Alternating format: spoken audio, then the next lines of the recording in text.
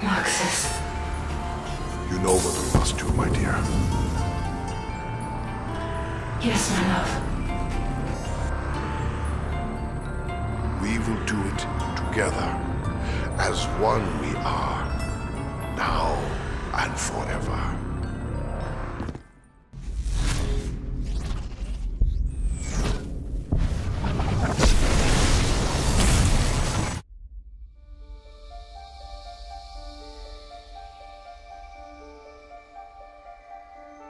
With the evil vanquished, I can start making it all nice again.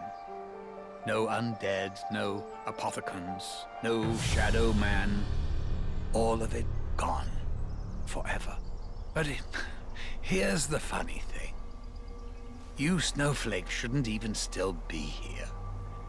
You should be fading out of existence by now. Those blood vials. I was wondering when you'd bring this up. They're from realities we've already closed off. They shouldn't be here. They can't be here. Such a paradox means you're putting my perfect world at risk.